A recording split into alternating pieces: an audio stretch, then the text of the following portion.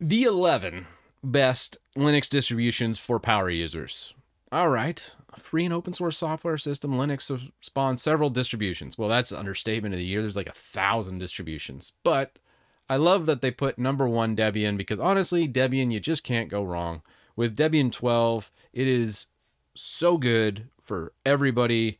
I will always recommend Debian. Debian is the bee's knees for distribution. So I love Debian 12.4.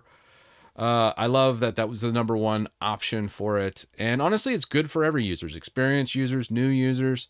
It just has a very simple, complex thing. You know, even on New Year's, I used to recommend Linux Mint a whole bunch.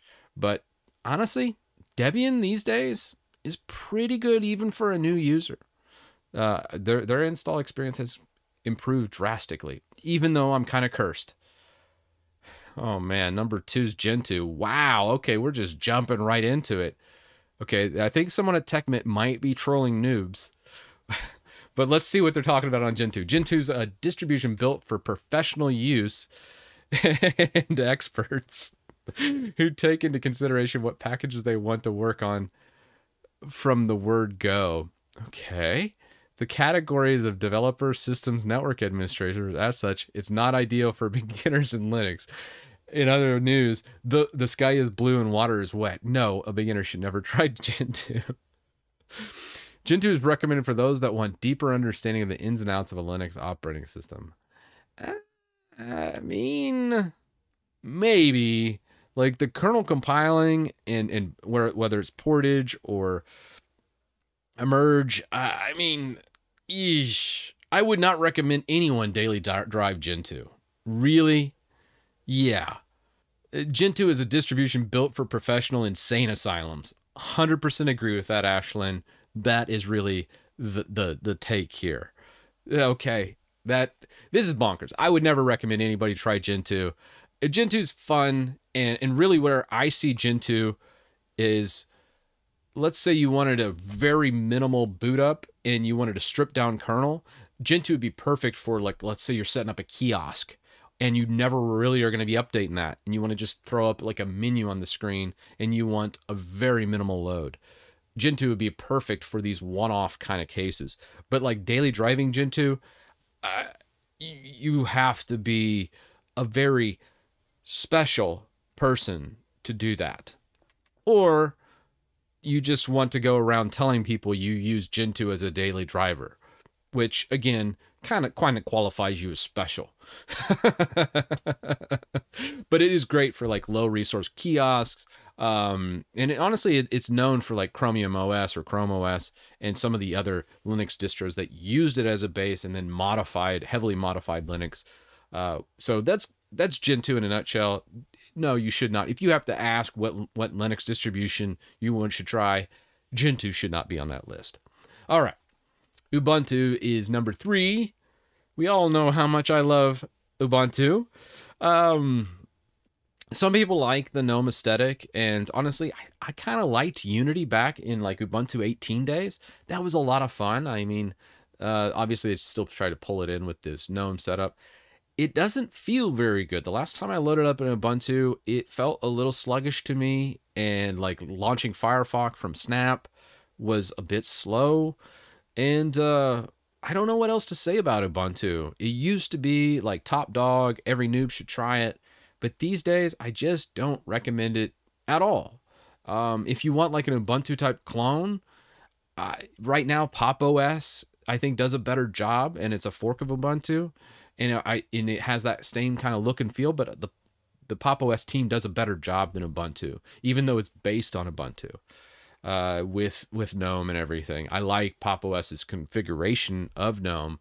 I just particularly hate GNOME, and I don't like Ubuntu as a base anymore, mainly because of the snaps and some of the other questionable decisions they made over the years, which I made entire videos about. So that's all I got to say about Ubuntu. Again, not recommended. I wouldn't recommend it to anybody. Linux Mint. Also, this is really cool. I love their lead developer of Linux Mint, Clem, has always been great. He always has so many great ideas. He was the first to drop Snap. He was one of the first ones to come out and say, hey, no more Snap. And it's just was like, this is bad. I'm just going to take it off, and then we're going to just use it as we always have. And Mint's always been a great experience. So a lot of people end up, like even vets end up just going, I don't want to mess with it. Mint has a very stable update cycle, very talented devs, and a really good community. So Mint's always a good contender. It is based on Ubuntu, but they do have another fork. I think it's called LMDE, Linux Mint Debian Edition. And it is also starting to get a lot better. So you could actually do the Debian Linux Mint, where it's all based on Debian, instead of the Ubuntu one, which traditional Mint, if you're unaware, is based on Ubuntu. But it's a pretty heavily modified Ubuntu these days with Clem at the helm. 5, Red Hat Enterprise Linux.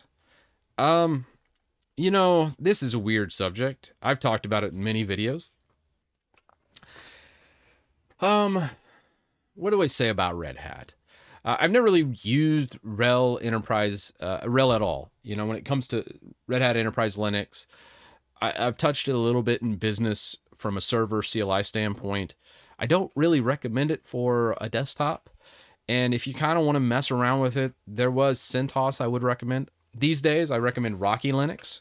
I've always liked Rocky, and that was made by the guy that originally made CentOS. There's a lot of drama surrounding Red Hat, and all Red Hat-based distros, I don't recommend at all. I don't recommend anybody try these anymore. If you want to cut your teeth on them, you could use like Oracle, Alma, Rocky, and learn about Red Hat that way through those channels.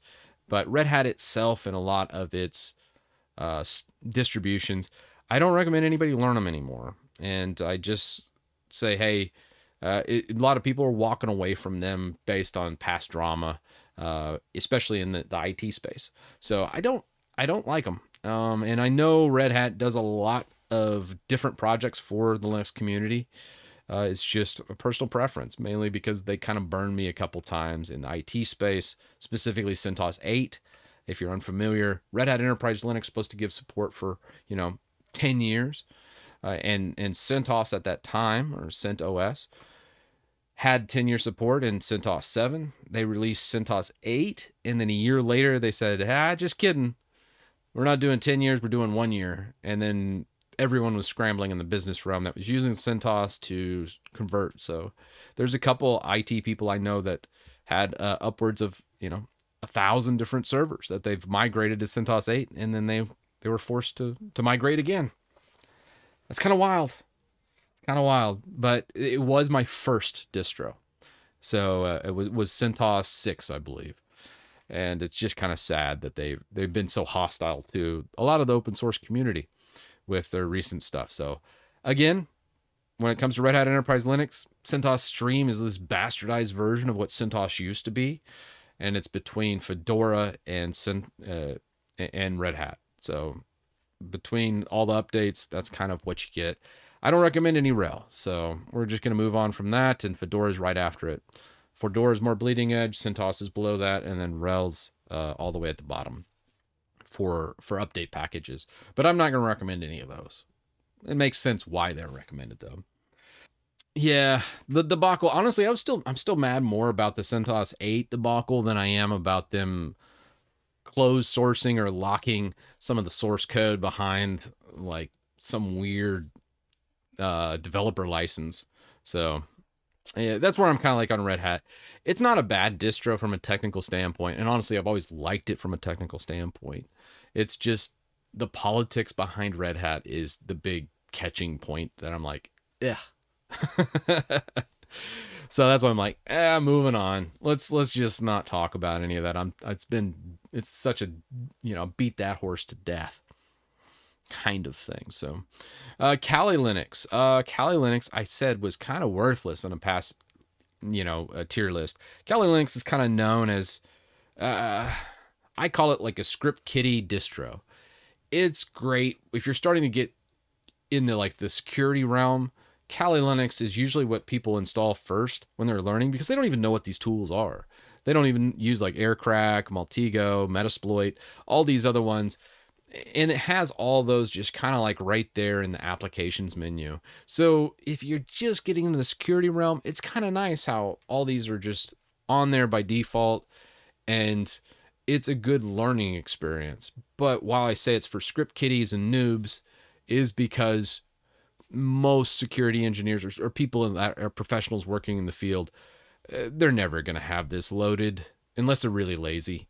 Most of them are just going to be running regular Debian, and then they're going to install what they need. They're just going to install like the Metasploit or, whatever they need for what they're doing. A lot of them aren't going to be using Kali. And for the ones that are kind of lazy but know what they're doing, honestly, they're probably going to use Parrot Linux instead of Kali Linux. Kali Linux is a little too bloated, and there's too much going on with it. Like, they have like a Windows, mode that makes Linux look like Windows, and some other like, cliche type crap that no one really uses. And it's an interesting distro for noobs, but you're going to try it, but no, you're going to move on. It's going to be a brief pit stop. It's not a bad distro for what it is, but just know it's good for cutting your teeth, learning about the tools, and then just kind of going out and doing your own thing when you learn more about Linux and you know what you're doing. But as far as a distro, that's kind of where it's at. Arch Linux, man, Arch Linux is like my number 2. I always love it. Right behind Debian. Arch is so bleeding edge that you just get a little bit of everything, and I love the freedom and the cutting edge that you get with Arch Linux. So anytime there's something new coming out, like let's say I wanted that 6.6.6 kernel that got released this week, I would be installing vanilla Arch and just going at it.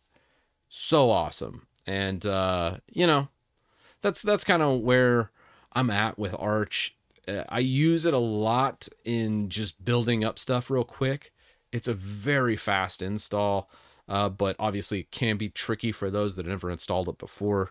It's just very lightweight, and I love it. Like, you can install Arch with 100 packages and have like a CLI. And, I think the last Arch install I did using my Arch Titus script I clocked it about 2 minutes on bare metal.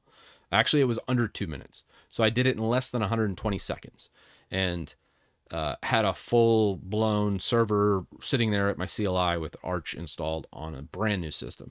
So I love Arch, and I think that's not going to go anywhere.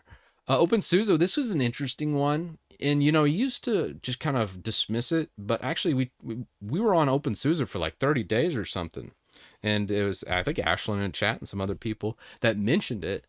And I was like, hey, yeah, I think Harry also mentioned it. And it was not bad. I liked it. I think it was the OPI, Open Package Installer, or whatever it was great. It was like the AUR from Arch, and it worked well. I was able to get all my packages. Didn't really have any problems. The rollbacks were pretty good. You had YAS, which was like a control center that most Linux installs don't have. I mean, I don't know how useful YAS was, but then again, a lot of them just kind of, I prefer the CLI anyways. But for someone just learning Linux, I think that would be good. So I don't really have anything bad to say about SUSE. It was okay. I don't know if I put it in my top 5, but it would definitely be in my top 10. So it's an interesting one, and I don't have anything bad to say about my time. And I was on Tumbleweed. There's Leap, which is a stable release, and Tumbleweed, and we tried Tumbleweed, and it was pretty bleeding edge, but it also is very stable for all the crap that I do, and I'm usually pretty good about breaking distros. I never broke it. So it has that going for it. MX Linux. Is this the final one? That's the final one. MX Linux I used to recommend quite a bit because Debian used to be so unfriendly, and MX Linux always had a better installer, and they had kind of a better setup out of the box with a lot of tools. These days, I think, hey, Debian does just as good as a job, if not better, because this is just a fork of Debian. And well, it was really good, and I think MX Linux also had a better drivership than standard stock Debian, because you didn't have to search for like non-free firmwares and stuff like that. Debian ships with all that stuff now, so a bit redundant these days, where Debian and Arch kind of cover everything.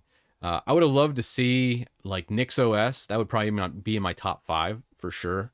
So for me, it's like Debian, Arch, Nix OS, and what other distro? Probably throw in some more unique distros. I don't know if Arctics would make it on there for me, being the OpenRC, but I know for sure the top 3 for me that I was like, hey, they're so different but so good is those. You know, Debian, Arch, and Nix OS. I think everyone should try those 3. They're just so good, and I love them to death.